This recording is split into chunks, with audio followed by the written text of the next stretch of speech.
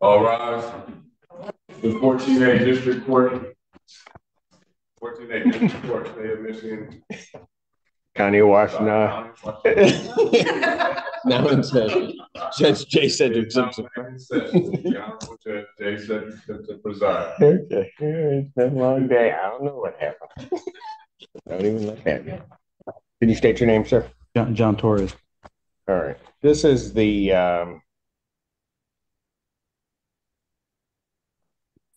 date of the adjourned sentencing date.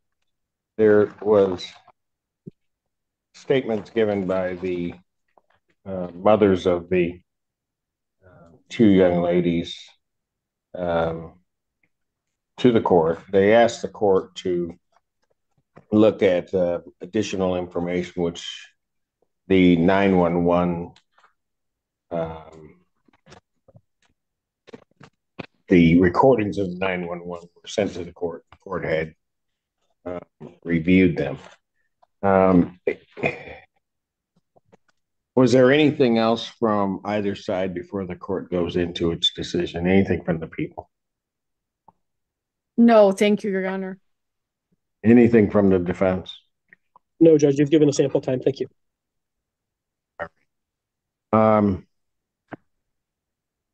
Let me just say that, and I guess there isn't an easy way for me to say this. And I guess, I don't know. I know the mothers gave their statements at the last hearing. I don't know. Was there anything additional you wanted to tell the court? No, from neither. Okay.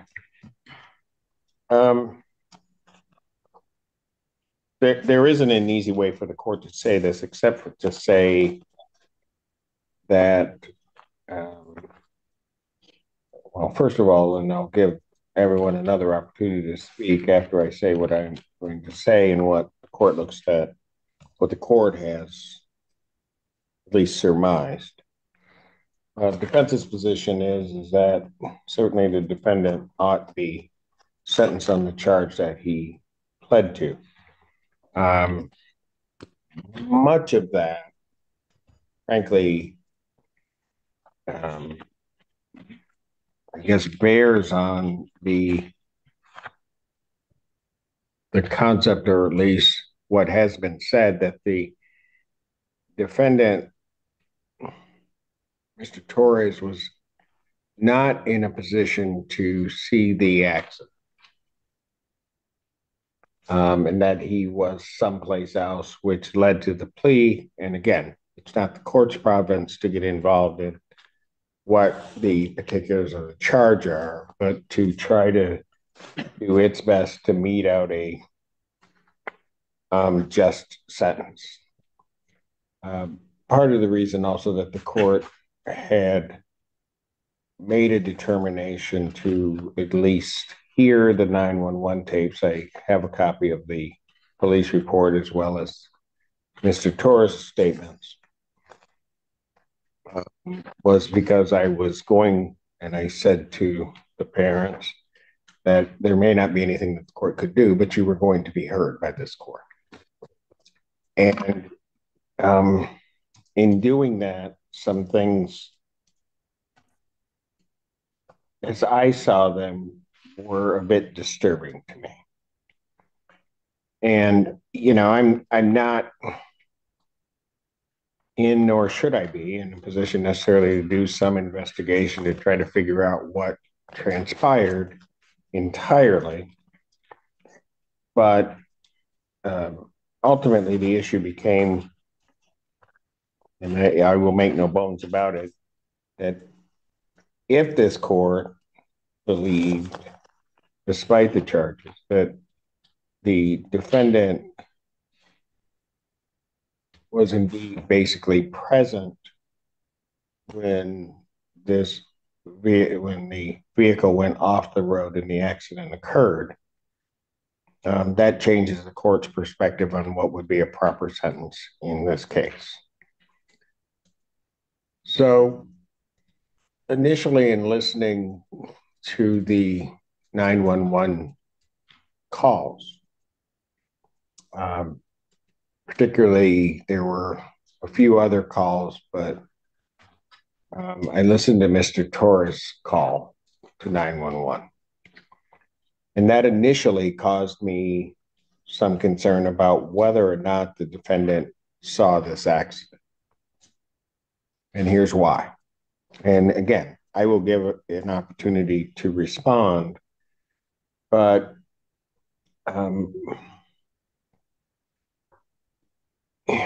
Mr. Torres initially contacts 911, and what was said to the court by Mr. Torres and what he had maintained to probation is that he didn't see this accident.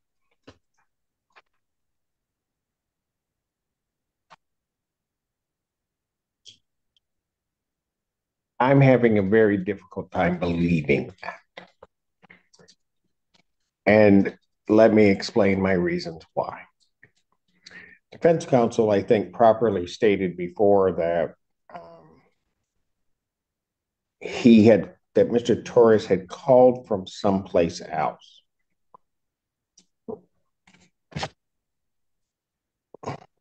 Mr. Torres contacts 911, and it's an odd call because of the way that I think the dispatcher was responding to Mr. Torres. But one of the things that was said is Mr. Torres put himself at First Street off of Superior. The dispatcher says that's not where we have you. Put a pin in that because that becomes important in the court's mind. At some point, Mr. Torres then says, I'm at First Street. He is then headed back to the location of the initial contact between the vehicles. Okay. All of that being said, I then review the police report and Mr. Torres' statements. And if everyone can recall, one of the things that the court was looking at was, did Mr. Torres chase these individuals and cause this accident?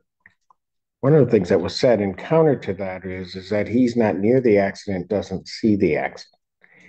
Again, I'm having a difficult time believing that. And part of the reason I'm having a difficult time believing that is because there is an EMU security camera that's referred to in the police report that has these vehicles traveling down Huron River Drive, both at a high rate of speed, because Mr. Torres is in an Equinox, I do believe, and there's a truck. At some point, they get to the corner of Huron River Drive and Superior. According to Mr. Torres, it is a red light. The truck stops. He stops at some point. The truck continues through the red light. Mr. Torres indicates from the report, at least as I read it, that he then turns on a green light. Now, how that certainly all could happen.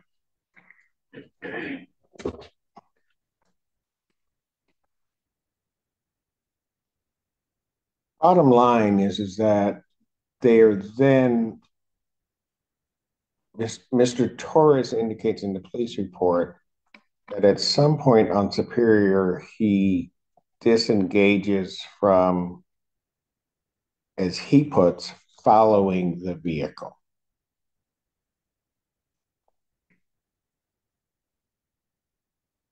It's best the court's able to determine the distance from that corner of Superior where the turn is made to the railroad tracks.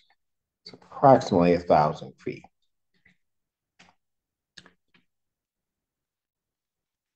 Mr. Torres is then, if he is correct, and he is saying where he is to the dispatcher, this is where we take the pen out of that, that he's at first, but the dispatcher's saying, that's not where we have you. Mr. Torres is further up that road. But even if I give the defendant the benefit of the doubt that as far as he went was first, the railroad tracks are approximately 100 feet from that location. It is a clear shot from that location to see those railroad tracks and that intersection. It is not as though there is a crest. It is as though there is something that from first would obstruct one's view. The other thing that was specifically asked of Mr. Torres is he made it very clear that he did not go over the railroad tracks, but the additional thing that was asked is whether or not he crossed a bridge. Mr. Torres says he did not cross a bridge. That can't be true. Because as you're going up Superior, to get to First, you have to cross the bridge. Moreover, when Mr. Torres is later questioned and talking to the dispatcher, he had to not only cross that bridge once, he had to cross it twice because he had to go over the bridge and he had to come back to get to the location where it occurred.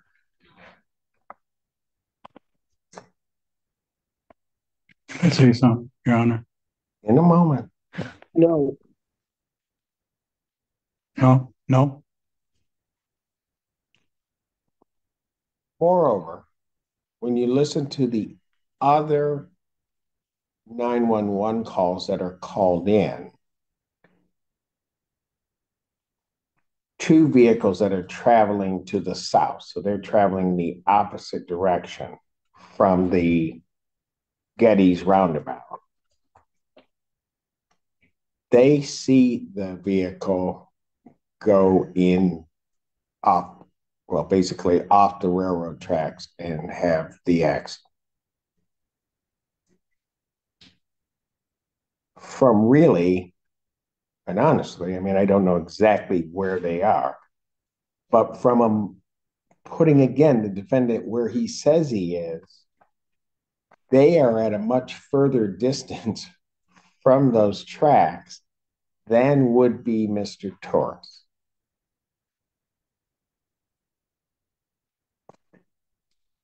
He's much further. Let me preface this by saying, through the other hearings, it was stated to the court that he is nowhere near the tracks and that he is further from the tracks where this occurred. That can't be true and everything else be true.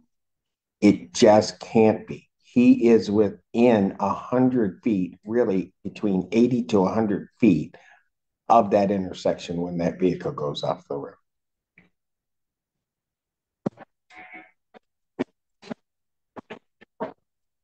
Certainly,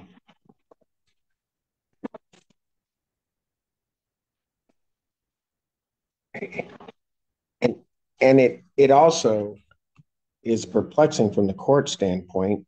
I thought I understood it initially.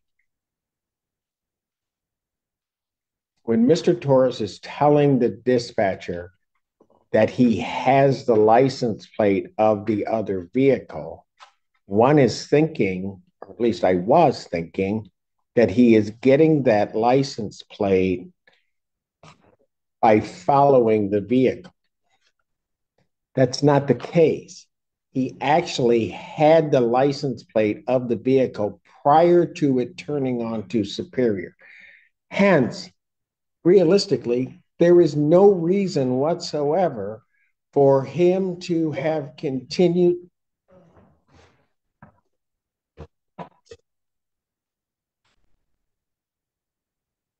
there is no reason whatsoever for him to have continued up Superior behind that truck.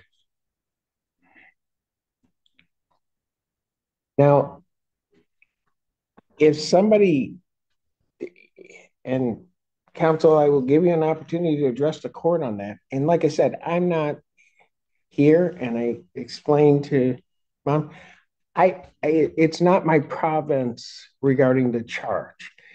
My province is to mete out the sentence with what's in front of me.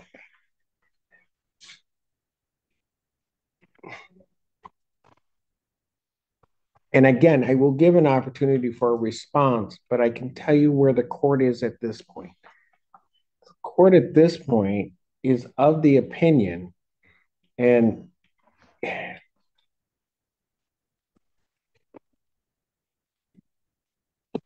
that Mr. Torres saw this happen.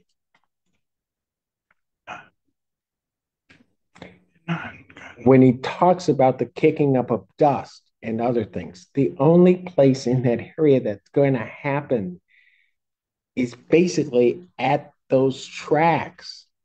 It's not going to happen on the turn off of here on River Drive onto Superior. You're not paid.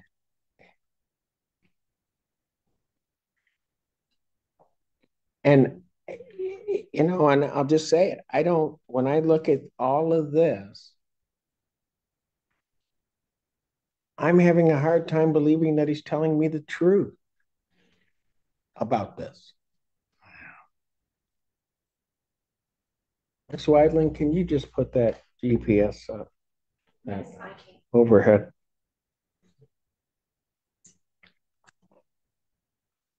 Can I say something?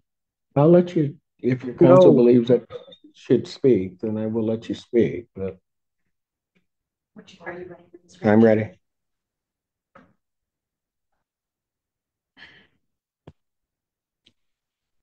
Can you blow that up, or you're locked? Do you need it closer? Yeah, I just need it closer to the ear.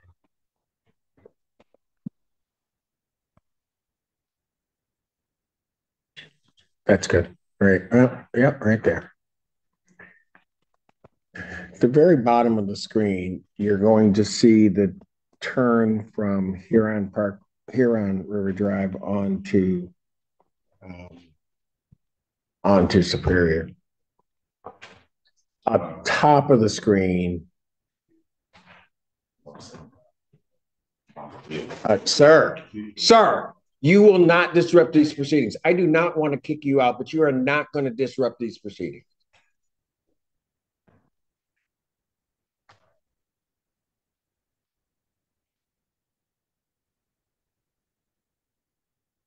Up at the top of the screen, you'll see the railroad tracks. And if you look at, I think the first, if you look down from the railroad tracks off of Superior, that first street coming off, which would be as you're looking at the screen to the left, that's First Street. From there, you can see that there is a clear shot to that intersection with the railroad tracks. If Mr. Torres is there, he has a clear shot to that whole area. When you also look at it just in terms of his timing of the calls, the other calls that are coming in, he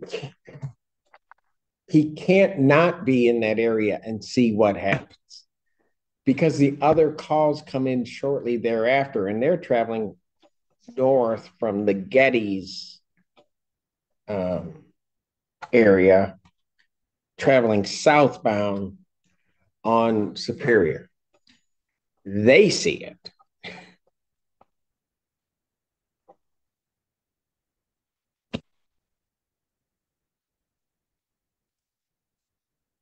So again, I'm not here, you know, I don't.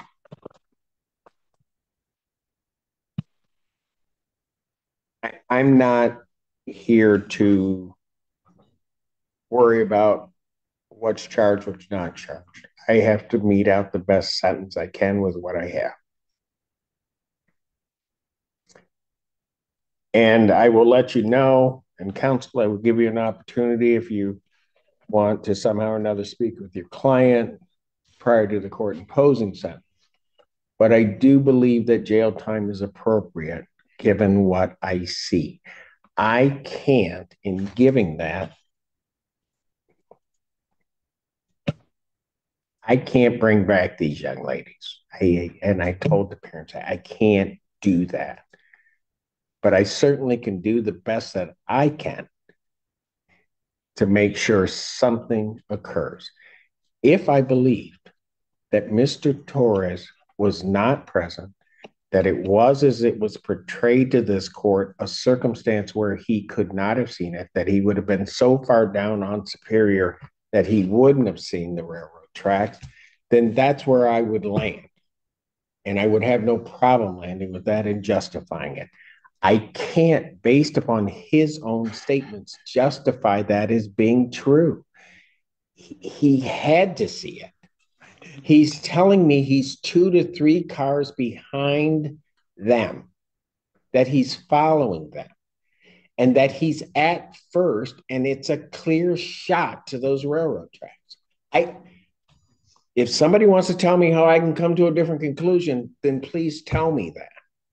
But I can take into account in terms of sentencing whether or not a defendant is being truthful with the court in terms of what they're saying. And I will be blunt. I'm just a plain talker. I don't believe that he is. Counsel, if prior to your, Mr. Torres is, I don't know that you can see him or not. He really wants to make a statement. I will arrange, counsel. I know you don't want him to. If you want, because since you're not here, if you want to talk to him, I will arrange to get him on a Zoom and get you guys into a breakout room so you can talk. No, Judge, that's fine. I'm ready to make a comment when you're ready to hear it. I don't need. Oh, go ahead. Sir. Judge, with all due respect, this is wildly inappropriate. For you to be doing an investigation on your own, for you to be pulling up... Counsel. Go ahead, Judge. You're the boss. Counsel, Yes, Judge. Stop a moment. I think I acknowledged that. I'm not here doing an investigation. The question is what was represented to this court is that he could not have seen it, that he was not following them. Anything that I have here is not an investigation. All I did was listen to the 911 and read the police report. So in that case, if you think that's inappropriate, then fine. You can go ahead with your statement, and then I will proceed to my sentence. Right. In addition, Judge, you pulled up a map and you said that it's impossible to see, and it's possible to see where the accident was without actually being at the scene viewing it. There was no trial. There was no any opportunity for the defense to present you with counter evidence or anything like that, Judge. Counsel, what do you want to give me? What do you want to give me? I don't want to give you anything. What do you want to give me? No, Judge, counsel, if you're going to say I'm being unfair, what do you want to give me? Judge, I want to tell you that I don't believe you should be considering anything that will occur after that. What you represented to this court, and I realize you're advocating for your client about him being someplace further from that scene, it's not true. It's his own statements. These are not anything where I went out there and I'm looking at something or I'm doing whatever. It's just placement. He's saying he's at first. I just listened to the tape. I didn't do anything. I didn't go out there and investigate, talk to any witnesses, do anything like that. I did that and looked at a map. That's all I did. Right, Judge. So if you want to give me something, counsel, you can come here 2 hours late. Give me what you want to give me. Judge, I don't believe you should be considering anything after the fact of the initial accident. He's being sentenced for failure to stop at a PD accident. It has nothing to do with what he did afterwards. It's completely inappropriate for the court to be... What he did afterwards? After the accident, when he was initially rear-ended, that's what he pled to, failing to stop at that accident. It's not failing to stop at the accident that the girls were involved in. It's failure to stop at the accident where he was rear-ended. Ms. Reiser Your client agrees. wishes, if your client, knowing what I'm going to do, wishes to withdraw his plea, I will consider that motion. Judge, I would also ask that you recuse yourself at this point. Denied. Understood. And I can, if you wouldn't mind allowing me to speak with Mr. Torres, my guess is he's going to withdraw his plea. I'm sorry? If you wouldn't mind allowing me to speak with Mr. Torres to make sure this is going to happen, but my guess is he will withdraw his plea. Can we set up a breakout room for Mr. Torres in signing on to Zoom in one of the conference rooms? Mr. Torres, we're going to put you into one of the conference rooms out there. We're going to put that machine into a breakout room and put your counsel into a breakout room so you guys can talk. Court will stand in recess. We're back on the record in the Torres matter. Had an opportunity, well, first of all, that counsel had an opportunity to speak with his client. There's been also an opportunity for the court to speak with counsel. They are going to consider a motion to withdraw the plea or the other and the like. The court is going to give the opportunity for them to file the written motion to do so if necessary. I'm not saying that that's what they're going to do, but give that opportunity. So I'm going to adjourn these proceedings for the motion as well as sentencing. I'll set both at the same time to March, my next sentencing, March 13th. I want a special time so that 3 p.m. 3 p.m. All right, March 13th at 3 p.m. for a continuation of the proceedings. I have directed counsel that everybody needs to be in person at that proceeding. Understood. All right, bond will continue. Thank you. All right, thank you, Governor.